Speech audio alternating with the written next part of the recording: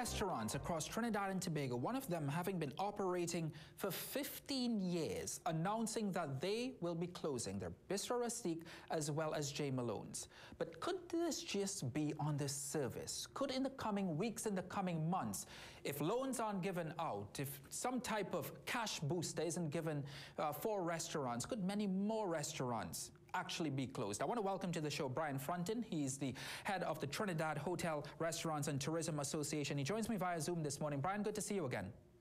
Morning, Ryan. Morning, Trinidad and Tobago. What do you make of these two closures? And my first key question, could this just be the service of things to come? Could we go deeper and have many more restaurants closed? Yeah, absolutely. So the first sort of reaction I would have is this is a very likely outcome when most restaurants and bars are considering that in-dining and reopening on a limited basis or even further limited basis would be permitted from the 22nd of June. And I found that they took the responsibility to communicate early o'clock with their patrons. And, if you examine some of the social media feedback, very positive comments, very expectant and even disappointed patrons. But the reality is that, restaurant business is a volume-based business that has very low profit margins, and much of the cost is going to be labor, your food and beverage inventory, your utilities, your rents. And these are things that were not serviced by way of revenue over the last few months. They were closed, and a business needs to consider from the 22nd going forward, when they're permitted to do more activity, what is the actual new normal in respect of consumer expected patronage. And if that's not looking very high, some businesses are taking a more proactive step. This is not going to be the first of those. In fact, many businesses in this category are going to be strongly considering their options over the next few days. Brian, what is required from a financial standpoint to ensure that our restaurant industry here in Trinidad and Tobago doesn't fall off a cliff? Yeah, and just about 6 weeks ago, Ryan, you and I had a conversation about the precarious position right on this show, and said that this food and beverage sector specifically would have needed a particular intervention as relates to a couple things. One, payroll support going forward is key, because yes, layoff status, temporary layoff status would have been the reaction to most restaurants when the in-dining was ceased in March 16th. As far back as March 16th, we've had hundreds, if not thousands, of affected employees who would have not been earning their adjusted or their tip-based wages for that period of time. But these businesses, many cases, as much as landlords may, in very few cases, given breaks on rent, the fact remains is that these businesses have to decide what does their future look like, not so much the costs or the expenses that have been occurred to date. What needs to happen is there is going to be a very limited recovery period, and all efforts must be made for them to prepare a healthy environment for reopening back to the public. Public confidence in getting out there and congregating and dining is extremely low. And if you look at even the ministry's health and safety guidelines that were released yesterday for restaurants and bars, the THRTA, the TTBA have been working very closely with the ministry to have the protocols in place. Look at the social media reaction. People are saying, why are we going to open back restaurants and bars? It's a natural fear factor by the patrons and the public. Yeah, I also think, just to chime into what you're saying and back it up, I just think that the public isn't at this point pretty much secured in their own finances as well to head back out to places of entertainment. But just to get back to the point I was making, a cash injection, a cash boost of some sort, do you foresee that this will be urgently needed by the restaurant industry? If they have and have been taking stock of the new normal, and what do I mean by that? How people are going to consume food, and let's not forget that restaurants and bars and other these entertainment areas are there for social gathering and celebration. People have found alternative ways to eat over the last 2 to 3 months, including starting home cooking. But going out to a restaurant is a particular experience. And many restaurants in the curbside and limited takeout and dining and delivery of that sort found different ways. They're definitely not as profitable because of the number of establishments and competition. But many of them need to consider first, and I'm saying first before a cash injection, what does your new 2020 horizon for the next 6 months going to look like? If you believe that you're, going to have that muted type of consumer reaction, and you have a built restaurant space for a particular capacity, for seat covers and for turnaround, if you read into what is being said, we're closing our mall location operation. So our businesses considering a different space, a different layout, a different type of business offering, a blended offering where we're going to be producing meals to go or meals that are deployed to certain other channels, or are we going to scale back our dining areas in the short term? Right. Many businesses like this type, Brian, are not owned structures, they rent it. And they may have had a particular size and footprint based on an old model of high throughput. How do we know that we're out of the COVID? We're not out of the COVID environment. We are still within the throes of it.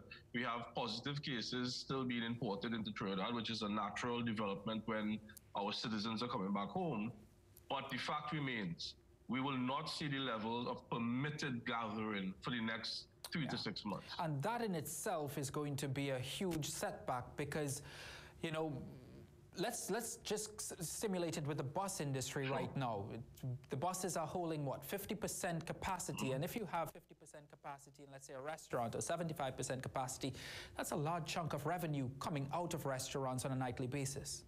Absolutely. So, we have developed the THRTA with the TTBA, a reinvention program that's currently launched yesterday that allows restaurants to get coaching and guidance on if reopening happens, how do you make sure your business is aligned to the protocols? And if you look at the protocols and the health standards, we're asking for a reduction in capacity to begin with.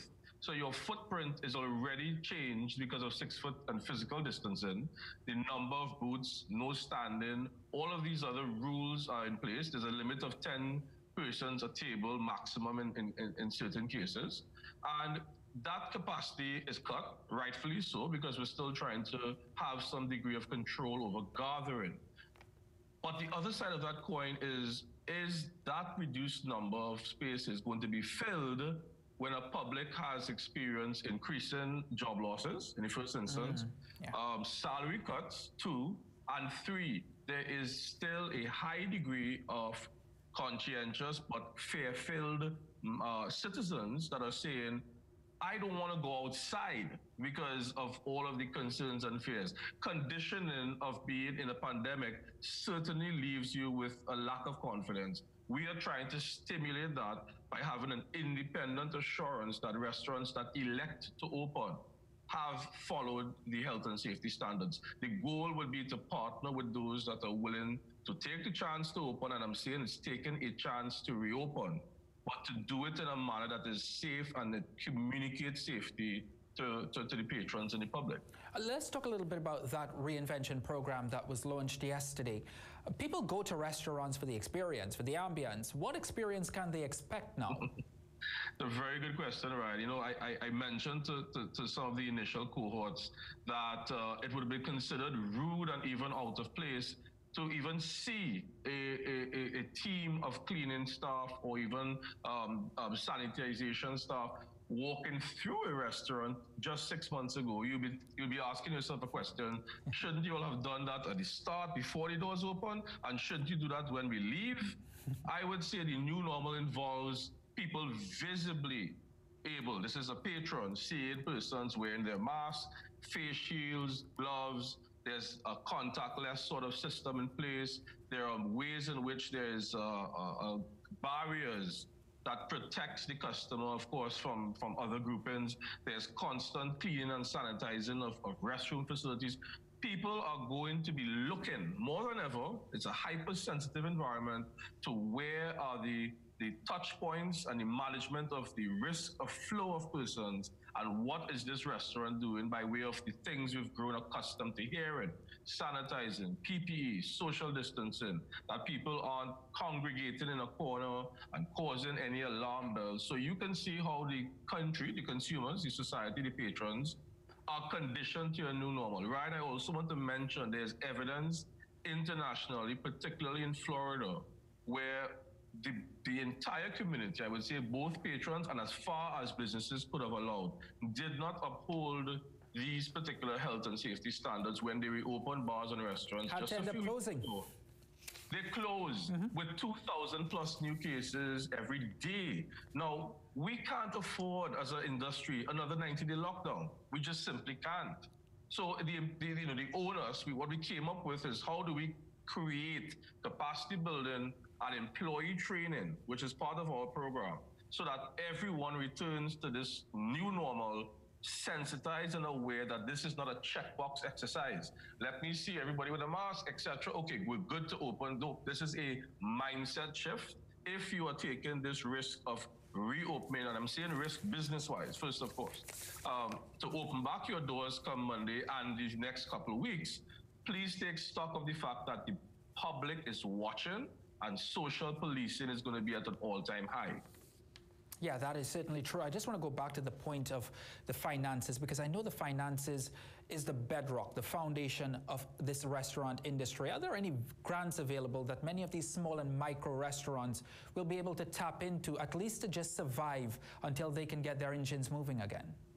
So whilst we made representation as early as March, we took surveys on March 18th and 19th and sent them to the Ministry of Tourism, sent them to the government subsequently. We said, at the end of the day, this sector is at risk because of the nature of their operations, which is constant traffic and flow of persons coming in, and they have some costs to carry for the period of time that they're closed. There aren't any specific industry measures. What we're hearing is, of course, the SME support. One of the concerns, your business needs to be within $1 million to $20 million overhead. So that's going to only cater for a particular size of restaurant that was able to do that.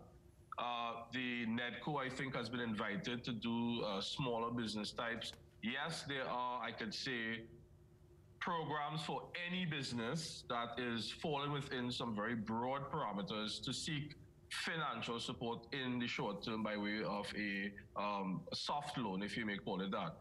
I'm raising another point, Ryan. Walking into a financial institution and saying, I need $1 million or $500,000 now, that is going to help me prop my business for 3 months going forward, is not a very well thought out ask. What you need to be saying is, what is my staff complement going to look like for in dining at a limited basis? What types of meals and recipes do I want to consider, given that the importation and supply chain link of food items may have been disrupted? There may be price increases if I'm importing internationally. Do I have to change to a more local sort of flavor? How does it impact the taste and people's expectation? And how confident are consumers, and how can I independently show them that I have put the systems in place? Do I have an overbuilt seating capacity arrangement? Do I need to consider getting into food preparation for curbside delivery or even prepackaged meals? These are the questions that need to go first before we talk about a funding sort of intervention.